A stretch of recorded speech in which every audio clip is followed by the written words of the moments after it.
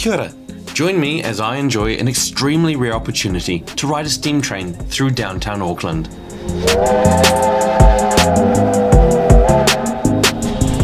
Within the confines of transport museums and heritage centres, and from time to time on rail lines usually only ply by freight, it is possible to take a heritage train on a sightseeing tour.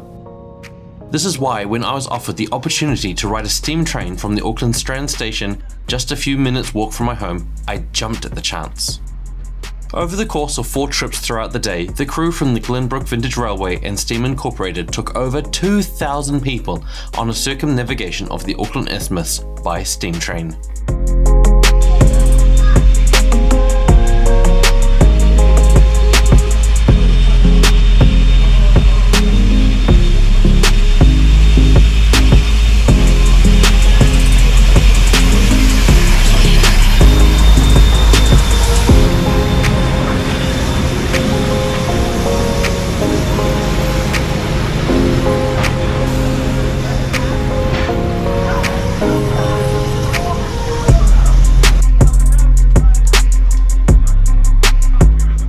Our journey begins from the Auckland Strand station, the last remains of the former terminal main station which operated from Beach Road from 1930 to 2003.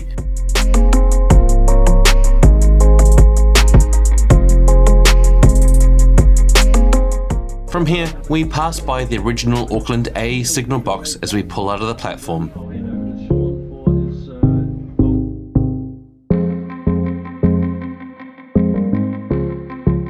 From here, we follow the North Island main trunk along the Westfield Deviation through Glen Innes and Panmure, built in the late 1920s, which includes the 596 metre long Purewa Tunnel.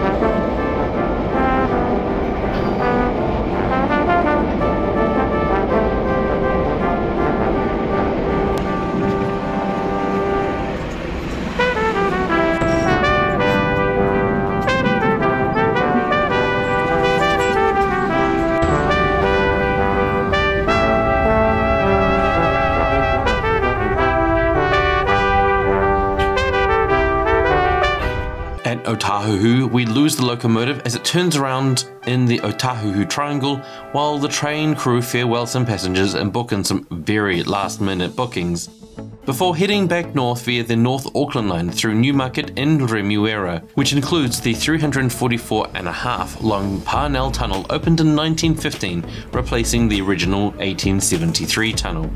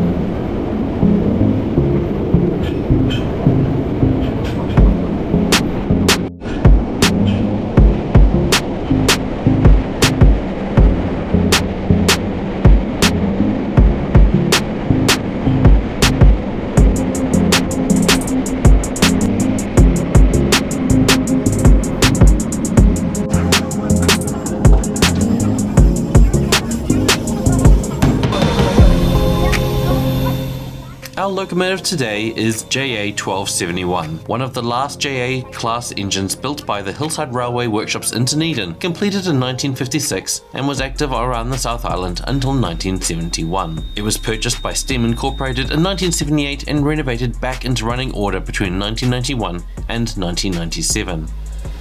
The carriages are a variety of styles built between 1909 and 1940, some of which were built in the former New Zealand Rail workshops in Ōtāhuhu.